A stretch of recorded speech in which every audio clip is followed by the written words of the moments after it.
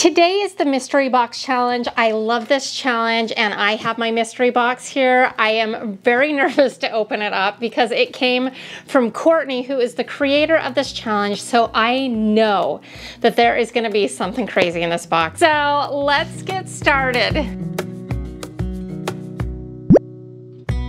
All right, so now it's time to open up my box. So she loves a good challenge, so I'm pretty sure she is gonna put me to the test here. And this time we were tasked with getting stuff from Walmart. It changes every time. Sometimes it's thrifted items. A lot of times it's Dollar Tree, but today it's Walmart stuff. So Walmart is a very large store. So who knows what could be in this box? Let's just see. Okay, so this is challenge item number 1. I'm gonna set that aside. Challenge item number 2. And we were all tasked to send an old DIY that we either didn't complete or we weren't happy with how it turned out, and we're to remake those items. And this is her item, Twist a Project I Started and Ditched. So she started this project. It looks like Dollar Tree things. She started it and didn't finish it. So my job is to finish this off. So this is one of our little challenges this time. So it looks like she sent me a little treat and a card. So let's read that right now. Natalie, thanks for doing this challenge. You always knock it out of the park. That's very sweet of you. I try to do the best that I can, that's for sure. Since you took it easy on me last time, I decided to repay the favor. Almost. Oh no. There may or may not be something a little challenging. I know you will handle it like a champ. Can't wait to see what you create. Much love, Courtney. Let's see what we got here. It's an embroidery hoop. I bet we can come up with something fun with this. Okay, so I see a fall theme, and that is perfect for this time of year. So a little pick, some wood beads, okay, tea towels. Love that. Some more pumpkins. This is kind of some really pretty yarn. I like that. It's got a really cool, interesting design. Okay, she sent me some chalk paint and some craft sticks. Some really cool fall ribbon. I love these wood canvases. You can use them this way or you can flip them around and use the backside and kind of use the outside as a frame. Okay, this is interesting. This is a plastic bowl. Yeah, and then a little metal bucket, wood buttons, and some wood rounds. So honestly, she really sent me a lot of really good stuff. This is a very nice box. Thank you, Courtney, for being nice to me. All right, challenge item number 1. I'm a little nervous. Let me feel it. Oh, what is this? All right, so it is some adhesive gemstones. Okay, honestly, this will be awesome. I can paint over them and maybe treat it kind of like a hobnail trim. I think that this is really solid and I cannot wait to use that on something. Okay, challenge item number 2. It's squishy. Okay, here it goes. What in the heck? What? Oh my word. I do not know what I'm gonna do with these, but I'm gonna think on this for a couple of days, my time, and only a couple seconds your time.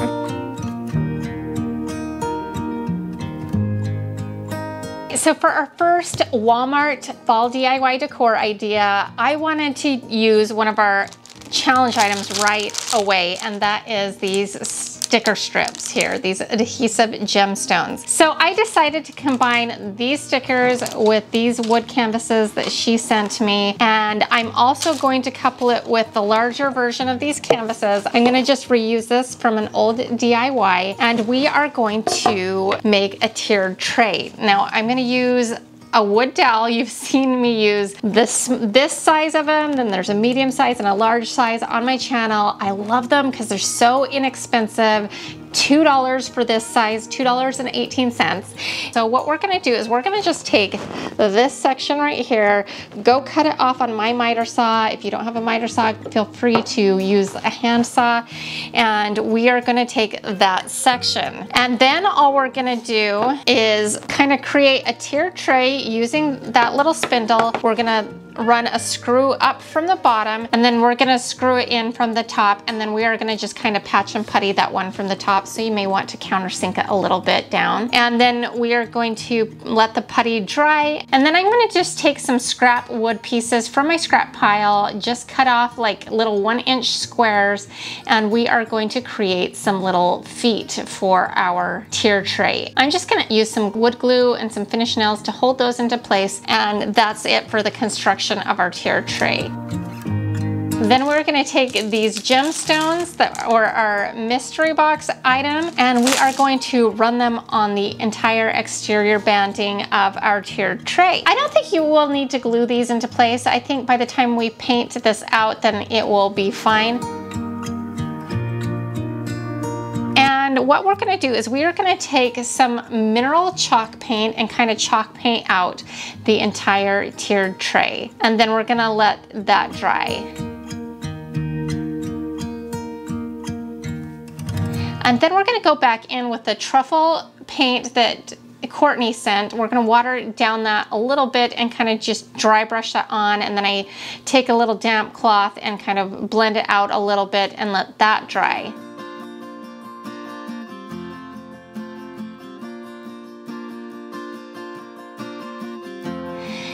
And then once that's dry, we're gonna go back over with a little white wax, and by the time we're finished, it's gonna have kind of a weathered wood look, which I think is perfect for this fall time.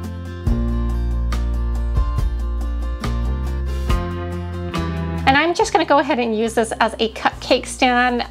Lots of treats this time of year, and I bought these cupcakes at the store and then decided to embellish them just a little bit with my edible acorn trick. And you've seen me use this on some cupcakes that I made, I don't know, like a year or two ago. But to kind of zhuzh them up and make them a little fall themed, all you do is you take one Hershey Kiss and a little melted chocolate, and we dab that in between and attach it to a little mini Nutter butter, and then for the top part of the acorn you take a little chocolate chip with some melted chocolate and attach that to the top, and then you have this really cute edible acorn, and then you just put it on top of the frosting, and there you have a simple, easy little treat to display on your cupcake stand. And I love how this cupcake stand turned out. It's so cute, so fall. But what do you think of this DIY?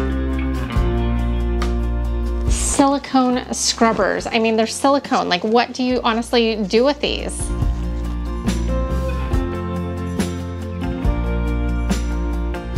So for our next Walmart fall DIY, I'm going to be using the little mini popsicle sticks that she sent me, and then these little circle rounds that she sent to me. And what I'm gonna be doing is kind of reminiscent of a cake stand that I did like 2 falls ago. It was a knockoff of a Magnolia Home cake stand. It was really cute. And this we're gonna do kind of on a smaller scale. And we are gonna be making some little mini cupcake stands to kind of go along with our tiered tray. I needed it to be a little bit thicker than how thin these were.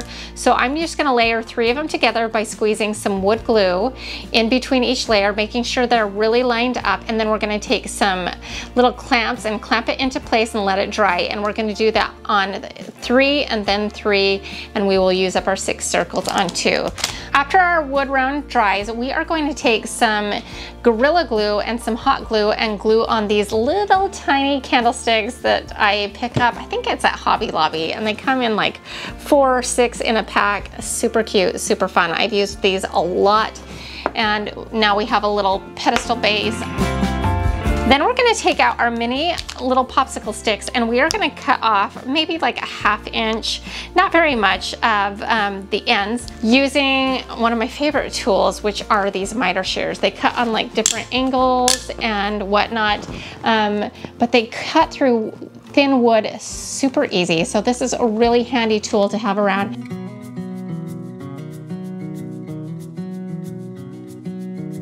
And then we are going to hot glue on all of these craft sticks all of the way around. Now, to kind of just add another little embellishment, we're going to take some of those gemstone strips that we used on our tiered tray and go around the top edge of that, and that will finish it off. And then we're gonna just go ahead and repeat the same paint technique as we did with our first project. And then we're gonna paint it out in mineral chalk paint. And then we're gonna let that dry. And then we're gonna go over the top, repeat the same technique we did before, and we do some dry brushing of the truffle chalk paint and kind of blend that out, and then do some dry brushing of the white wax and kind of blend that out to kind of get that weathered look. I think it's perfect and rustic for this time of year. You could display some more of those cupcakes on these little cupcake stands, or you can put a little decorative pumpkin or something on the top and use it as a decorative stand. But either way, super easy, super cute. I love the look of this. What do you think?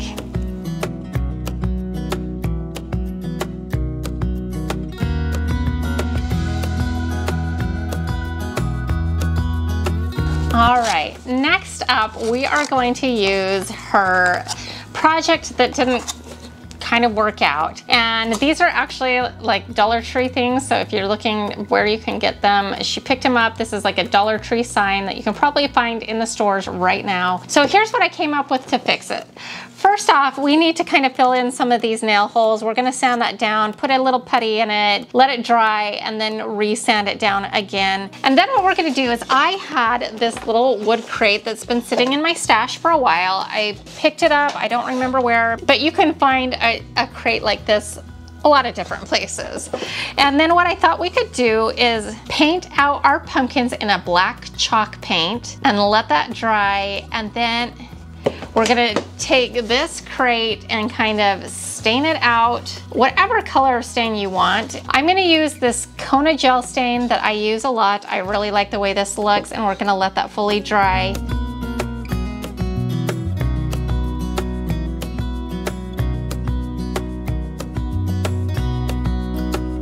We're gonna take our black chalkboard pumpkins and we are gonna glue one on either side and then one layered up in the center.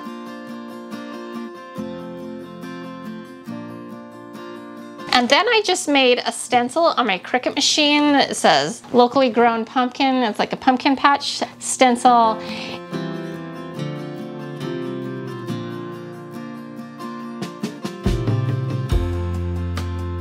We're gonna use 2 layers of white chalk paint and let that fully dry.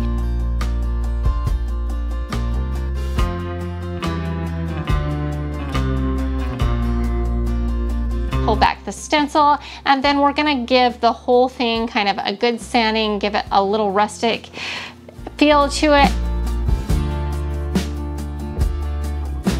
And then we are going to stack in some cute orange burlap pumpkins that I had on hand that I've used in the past. And a little trick here for you, if you don't want to fill the whole thing up with pumpkins, it might be a little bit more affordable. You can take something and fill up underneath it. You can use it functionally or decoratively, however you imagine, and it's super cute. How do you think I handled her unfinished project? Did I do okay? Let me know in the comments below. Courtney, we can no longer be friends after this. I'm just kidding. I'm just kidding. We'll come up with something.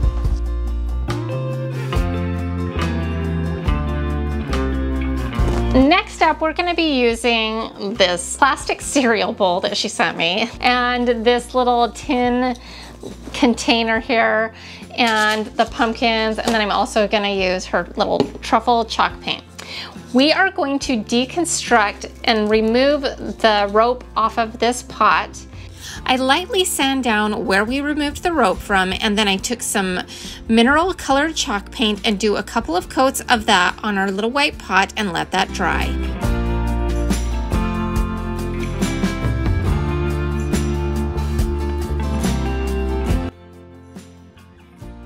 Then we're going to take a little bit of black chalk paint and mix it in with some baking soda.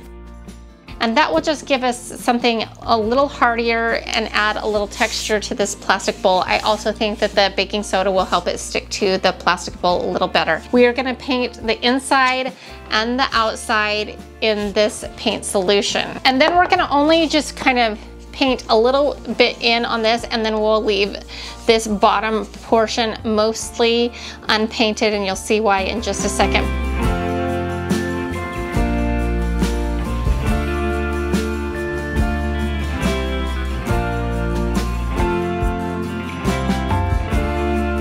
And then once our bowl is fully dried from the paint, we are going to take some Gorilla Glue and some Gorilla Hot Glue and glue this tin can to the plastic bowl to create a little pedestal stand.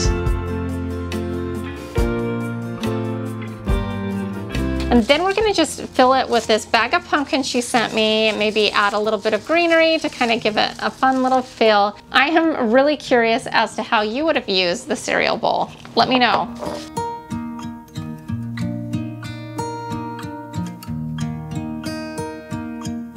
All right.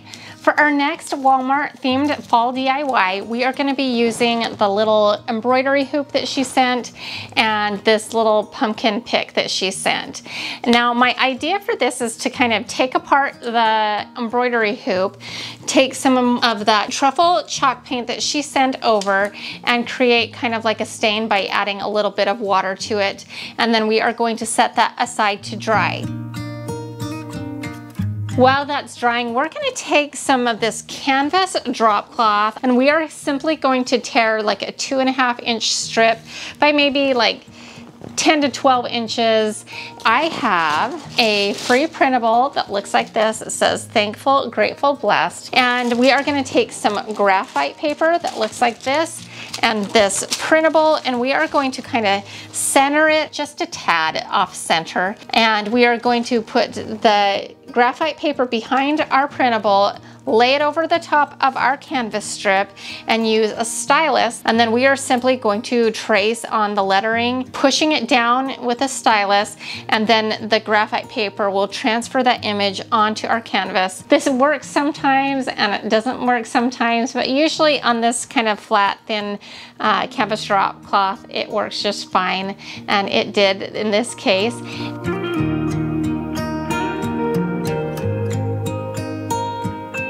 And then what we're going to do is we are going to take a bronze Sharpie. Now we are going to trace over the top of our transferred image using the Sharpie to create like a nice dark print. And then we're going to take our dried embroidery hoop and put our little canvas strip in between the two pieces, kind of center it up, and then put our outside hoop over the top of it, kind of holding it into place, and then tighten that up. Our pick, which we are going to just hot glue into place. I have a couple of extra leaves that I might also hot glue and tuck into there that were in my stash.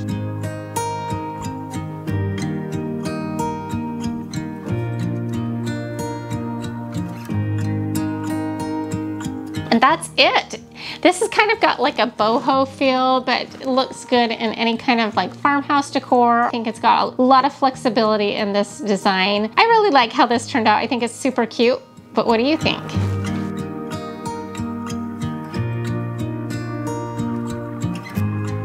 I mean, seriously, what do you do with this?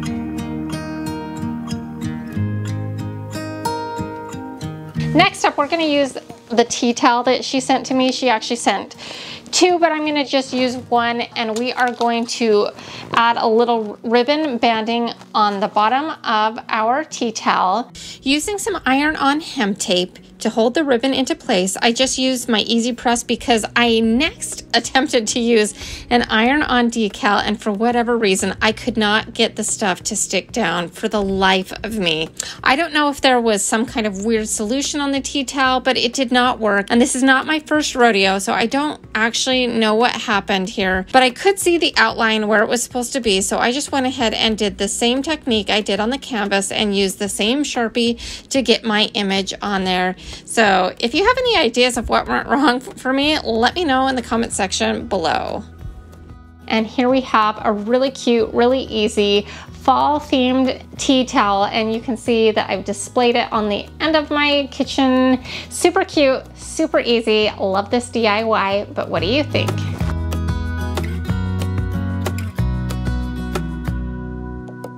All right, so now what do we have left? We still have the buttons and the yarn and those darn rubber scrubber things. Okay, so here's what I came up with. This is the ever popular Dollar Tree pumpkin. They always have these in stock. I don't think I've ever seen them out of these. They seem like they have an endless supply of these at the Dollar Tree. And we are gonna use this, and I think it's gonna turn out really, really cute.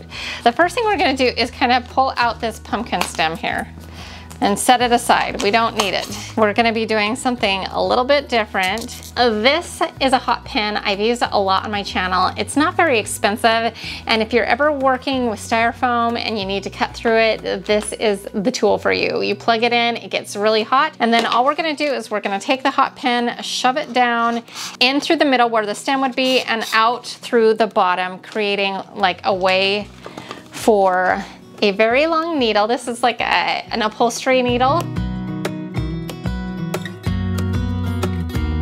And we are going to take our yarn and we are going to thread that through our needle. And then we are going to thread it through and give ourselves a lot of excess. And then we're gonna kind of string it up and down, in through the hole, out through the, and go all the way around the pumpkin, completely wrapping the yarn all the way through. Now you could save a lot of time and just kind of wrap the yarn on the outside, kind of overlapping it, which is what I ended up doing in the end, because I realized very quickly that this was going to use up way too much yarn and I would run out and not have enough to finish my DIY. But I actually do think it would look cuter if you have enough yarn to go all the way through around using the original method. We may need to hot glue some on the bottom here and there if like we run out of yarn, but once we have it fully wrapped, we've got a pretty cute yarn pumpkin.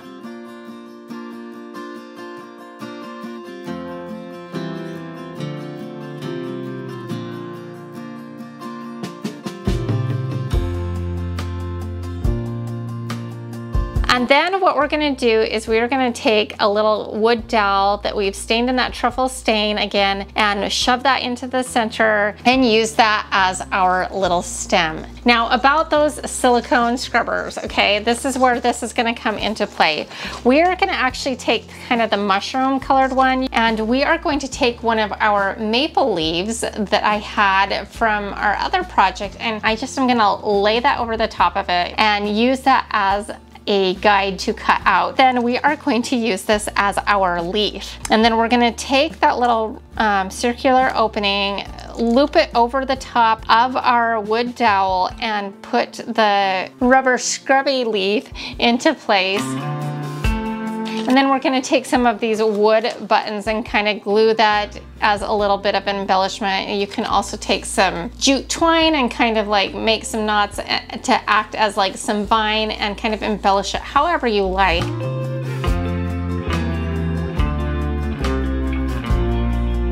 What do you think of my little silicone scrubber leaf? I think it turned out pretty darn cute. This one really stretched me, and I almost thought this might be the first one that really stumped me, but I'm really happy with how this turned out, and I am just curious if this is what you predicted I would use it for, or what you thought, if it met your expectations, if you felt like I did it justice or not. Let me know in the comment section below. I am super thrilled with how this turned out. What do you think?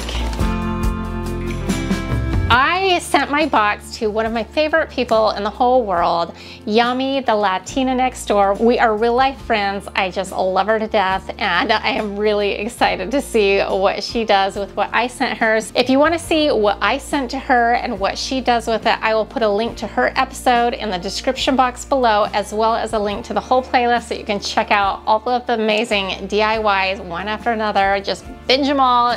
You'll have a blast. And if you enjoyed this episode, here's another one that I think you'll like as well. And if you haven't done so already, consider hitting that subscribe button right there. It's super easy to do, and I would love it if you joined the DIY Niner family. And to all of my DIY Niners, I just want to remind you that you are more powerful than you know. We'll see you next time. Bye.